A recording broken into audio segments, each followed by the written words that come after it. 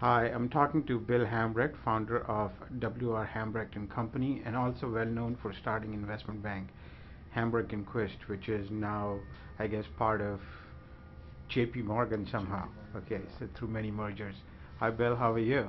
Fine. How are you all? Yeah, I'm pretty good. Just amazed by this historic day on Wall Street, and I thought it would be the right time to get your perspective on what's going on and what do you make of it. Well, I think uh, like any bubble that bursts, the impact is generally much more severe than anybody thinks. I remember when the internet bubble kind of exploded. It probably took almost a year before people really grasped the significance of it and how it affected everything. But I think the market reacted pretty quickly to it because the internet bubble was basically involved with securities that were publicly traded. So when the market went down, the securities were marked down every day, and if people had margin calls, they were sold out. So there wasn't a delayed reaction. It happened because the market adjusted to it. I think what's happened here is that the real adjustment in valuation has taken place in a market that has no transparency. The mortgage market, the mortgage securitization market, is basically a market among dealers, and there's no transparency on the transactions. There's no continuous quotes. So there's I think, a reluctance on the part of people who hold these securities to mark them down. And they use mathematical models to value them. And mathematical models are usually based on history, where market values are almost always based on anticipation. So to me, what this is people trying to not recognize the real damage that happened in that marketplace.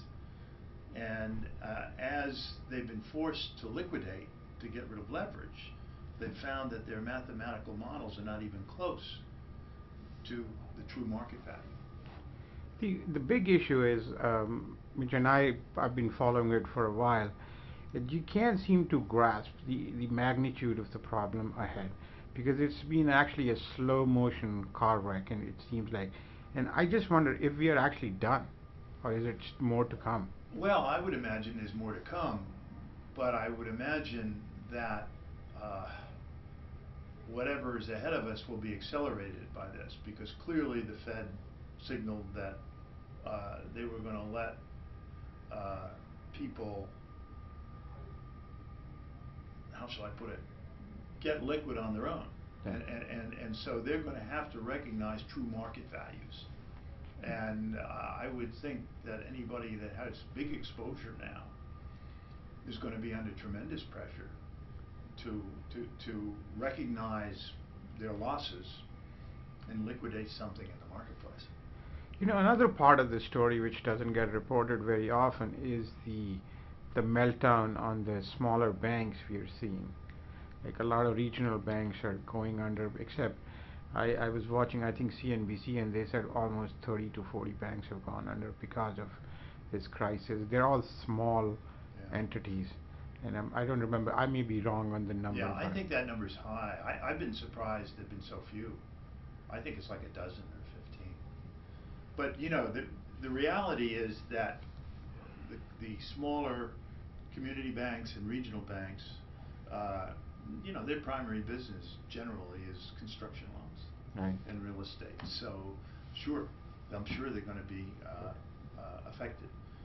But by the same token, we're taking a long look at it right now with our research people, because I think it's a great investment opportunity, because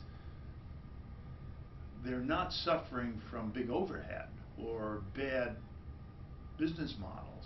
What they're suffering from is a write down of assets. And if they can raise enough capital to cover the write down of the asset, then they can move on as a very profitable bank. Right.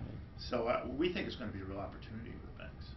How does all this come to Silicon Valley? I mean, it seems like we are living in a world of our own. Well, you're right. I mean, the Silicon Valley has had very little participation in the IPO market for the last 8 years. There's been a consolidation, I think, in the IT business, the software business. There's been almost the venture capital world has operated almost in a private marketplace. There's just been so few IPOs. So there's very little impact because most IP, intellectual property companies and Silicon Valley companies use very little debt, if any. So, I think they're going to be largely unaffected. I mean, frankly, like us, we have no involvement with the mortgage market. Right. How about there's a bunch of us, it's the media type of companies, the more consumer web companies which have huge reliance on advertising, right? And advertising is a direct correlation with the overall economy at large, which is real estate driven and that kind of stuff. So do you think that starts to have an impact out here? I hadn't really thought about it, but because so much of the advertising money that is moving to Silicon Valley type companies is really being drawn by the web. And I would guess that in a period of economic stress, you'd get more and more movement from general media advertising to web advertising, because web advertising is so much more focused, right, and I think so much more efficient. So maybe, but I would guess in the longer run, putting pressure on advertising dollars would probably help web-based companies. In the near term, do you see any kind of pressure on the the Silicon Valley ecosystem, like slowdown in financing or a few companies going under? Not really. I think most of the venture guys are pretty well financed. There was a lot of money raised over the last number of years, but it's been going out very slowly. So I think the venture business is probably pretty well financed, and those venture partnerships are usually 7 or 10 years. They're long-term money. I would think this isn't going to have much of an impact on Silicon Valley as an operating entity. I think what's going to be interesting is what happens to the underwriting market for IPOs and for follow-on, because that is important to Silicon Valley. And when you think that 2 of the 5 bulge firms are no longer either gone or two of them are gone and one of them isn't independent anymore, I think what that will mean is there will be fewer underwriters focused on bringing companies to the public unless they're very big. Right. I think the thing that's driving these consolidations is scale. What's really happened, I think, over the last 10 years is that there's been a tremendous commoditization of the old agency business. In other words, institutional trading dollars have moved to electronic trading. Everything's moved that way. So the dollars that used to fund research departments and underwriting firms and funded all the overhead, all that money has really dropped by 70, 80, 90%. And so it's forced these big firms into the principal business, because that's the only way you can maintain any scale. You can't carry the kind of overheads and the numbers of people that these firms have on agency commission business anymore. What happens to guys like us? One day we want to go public. I mean, clearly, between Morgan and you have Goldman Sachs, and you have maybe Citi if it survives, and a bunch of others, and that's it. But there aren't really any smaller players left. So do you think it's an appropriate time for us to start thinking in terms of smaller players like your company? Yeah, I really think a firm like ours basically has a low and variable overhead. So we're more than happy to do smaller deals. So I think the real problem at Silicon Valley is not that there aren't companies that could go public. The real problem is that they're not big enough and they're not profitable enough yet to create a large enough market capitalization to get the big firms interested. Right. You know, the Googles of the world will interest them, of course. Yeah. But, you know, the guy who needs $10 million or $20 million and maybe has enough earnings to justify a $100 million or $150 million market cap, the big firms just, their overheads don't allow them to be in that business. Doesn't it seem all too familiar? Oh, yeah, exactly. This was the reason we started Hambrecht & Quist. So Almost, 1968, because yeah. basically the big firms wouldn't do small deals. So we did the Spectrophysics and the Intels and those things. They were tiny deals. No one wanted to do them. So amongst the current crop, like if I'm a startup, what should I be doing, and what should be that point where you think, I can go public? Well, there's a really good database that the University of Florida has put together looking at the history of new issues. And if you had to pick out one number that was a criteria between where the odds improved from the investor point of view, it would be $50 million of revenue. Now, I personally don't agree with that. I think what's more meaningful is gross margin. So if you have $25 million of revenue and you've got a 70% gross margin, you're every bit as good or better. So, Yeah. But I think you have to have enough gross margin that you can build a business. Right. But on the other side of the equation, right, I try and build that kind of a business, but there are no buyers for that kind of, companies. Oh, yes, there are. There's plenty of buyers out in the marketplace. Because it seems like the big fund, big investors, they all want big equities which they can, trade like 24/7. The hedge fund culture, which has become so, prevalent now. Yeah, but we've gone out, for example, and looked at the marketplace. Who buys regional banks and community bank stocks? And there's lots of index funds. There's lots of value buyers. There are 7,000 hedge funds, and they're just as big a variety as any other category. So, do you have to go out and find them? Yeah, but that's what our system does. We go out and talk to the whole market electronically, try to find the dozen or so quasi-institutions that want to own smaller stocks, and in this particular category, and they're there.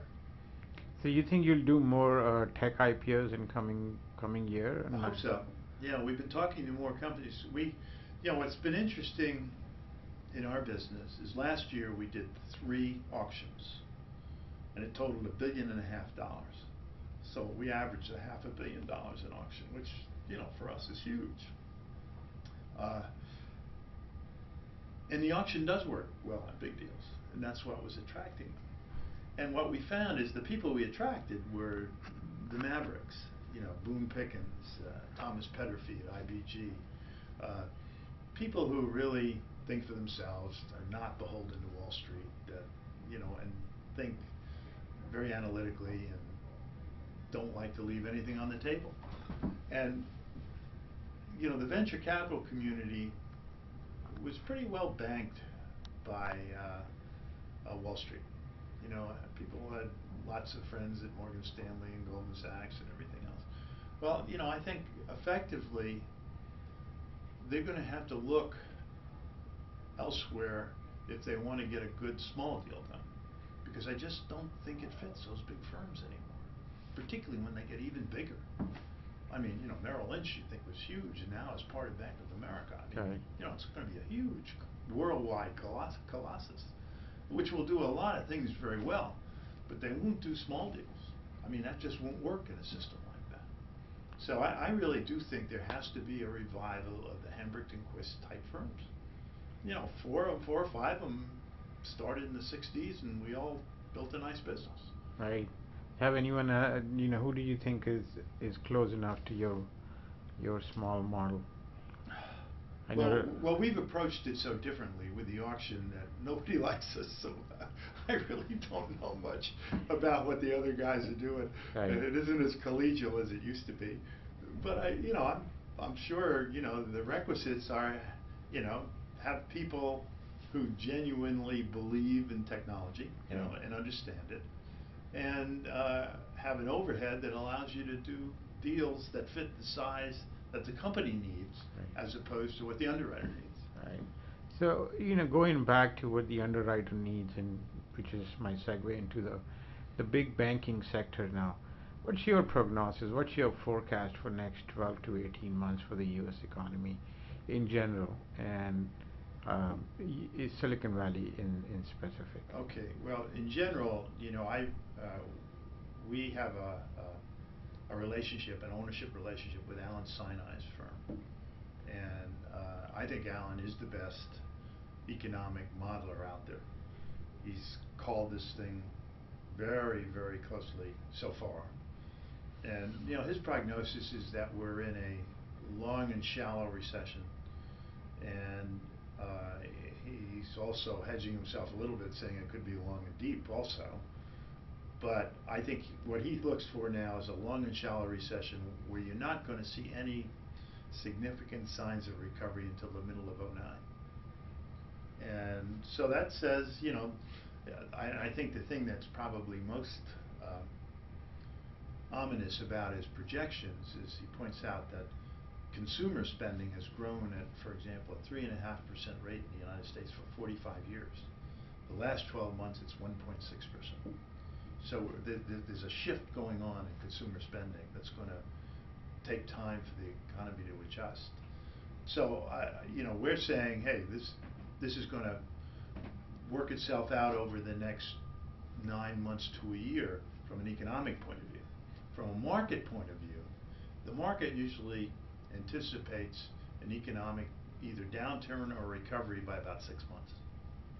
So we're guessing that the market will start to improve after the first of the year, after the uncertainties of the election get out of the way, and a lot of other things. And there are some things that are doing well. Right. You know, when you look inside Alan's numbers, healthcare is doing well, education is doing well, alternative energy is doing well. There are spots that are doing well.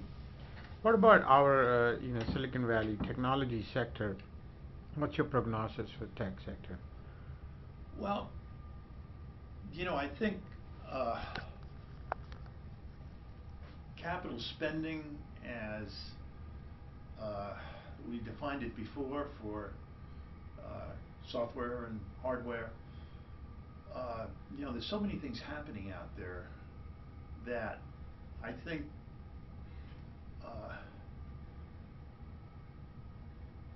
there's going to be tremendous pressure to deliver a lot more for less. I think like the SAS world, where, you know, the guys who used to have to buy an enterprise system for $5 million can now buy an SAS system for a fraction of that. I think you're going to see that a lot. So there's a lot of opportunity. And you know, I think short term, you know, one of the biggest spenders and users of technology have been financial service firms. And there'll be a lot of money spent integrating some of these mergers and everything. But, you know, I don't know, you know, there's liable to be an impact there. Right. My guess, though, is that, you know, the technology world economically and balance sheet wise is in very good shape. I mean, you know, maybe growth rates go down, but balance sheets are fine. So, you know, companies have staying power. Their overheads are, you know, largely, they may have to adjust some of them. But I honestly think that of all the businesses in the United States and how they're positioned today, technology continues to be as in a strong a position as anyone. Absolutely. Given how weak the dollar's gotten, it's actually not a bad thing. Right. And we can push that. And the problem with that prognosis is that technology doesn't employ too many people. Right. So we have that issue looming, and then we also have the offshoring issue where it is other countries are starting to become more, you know, they're taking leadership positions in innovation also. Right. Because you and I've been here, you've been here longer, I've been here fewer years than you. We've seen that the technology markets boom in areas where there is demand. So now the demands are in China, India, Brazil, Russia, places like that. So it seems like innovation is moving there also. So we have that risk, don't you think? Well, clearly, sure. I mean, you look at what's happened to the cell phone market and the handheld and the PDA and all the hardware. Uh, yeah, starting later, China and India, for example, they don't have to lay all the copper out for telephones, and so you will have a much more vibrant cell phone market. And but I still think, for there's a particular culture here that drives innovation. And the Googles of the world still seem to pop out of Silicon Valley. Right. The reason I ask you that is that I don't disagree. There's a reason why I live here, being an immigrant myself. Um, but I do find that we have a desire on the part of the innovators and a government which is, or Washington, which is actually completely out of touch with the reality of future innovations, and it's beholden to special interest groups which actually want to hold back, innovation. You have guys like Comcast imposing limits on internet usage. I mean, how is that a progressive policy? So we have that much of a dichotomy in this country right now. Well, I remember one time when I was over in China with the CSRC, the Chinese Securities Regulatory Commission, and they were that commission had people from Davis Polk and Morgan Stanley and Goldman Sachs, and I remember really being impressed at the level of understanding. And the chairman kept saying, look, we want to look at all the best practices in the world today. We just don't want to import your monopolies. and that's right. I mean, new companies, new countries emerge and get smart very quickly.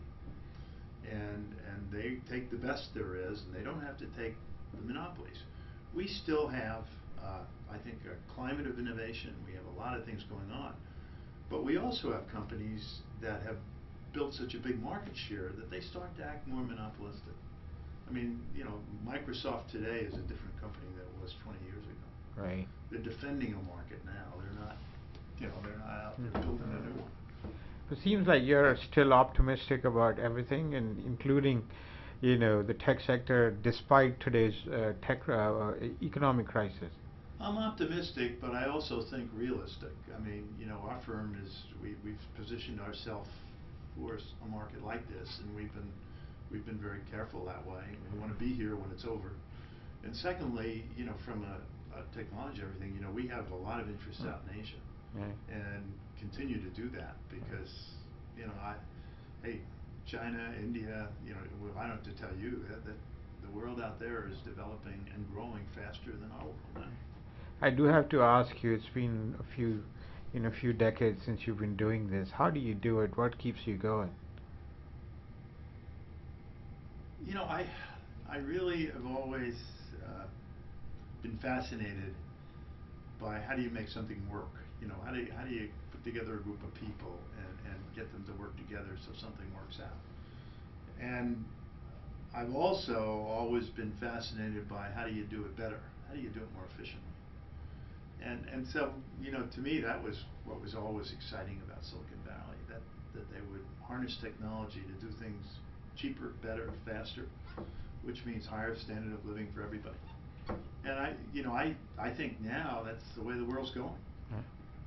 I mean, if I had to ask you for advice as an entrepreneur, what do you think I should do to maintain the longevity of what I'm doing?